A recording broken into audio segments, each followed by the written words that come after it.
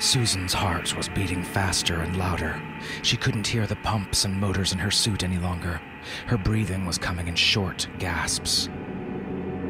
She knew it was coming. She could feel it.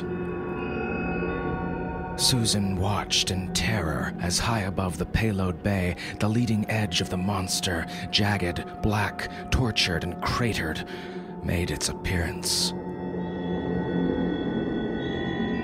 The asteroid was slowly rotating, as it had been for eons.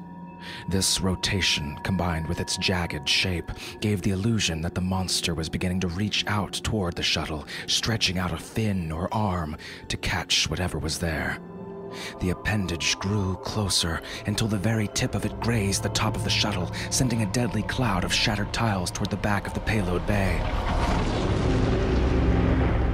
The spray of ceramic shrapnel shredded the insulation on the side wall, and the shower of debris in turn shattered tiles that covered the shuttle's engine pods and rudder.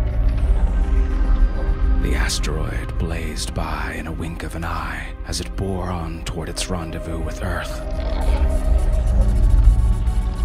Susan watched, horrified, as the beast literally punched a hole into the atmosphere.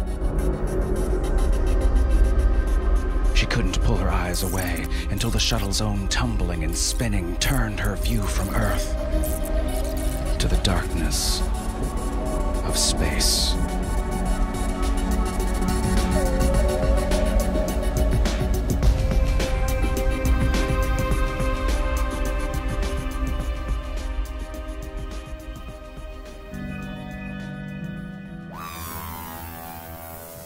Orbital Maneuvers takes you on a thrilling ride with the crew members of the Space Shuttle Endeavour as they struggle for survival in the aftermath of a catastrophic asteroid impact on Earth.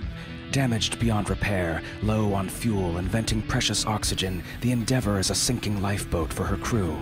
Time is running out, and first-time shuttle commander Susan Corrin must rely on every ounce of her training and experience to save her crew.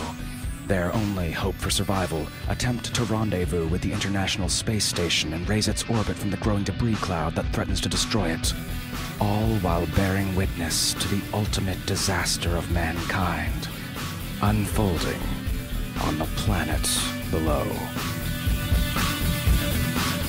Orbital Maneuvers, a new novel by R.C. Davison. Earth is only 200 miles away, but it may as well be light years. Find out more and read the first 7 chapters free at orbitalmaneuvers.com.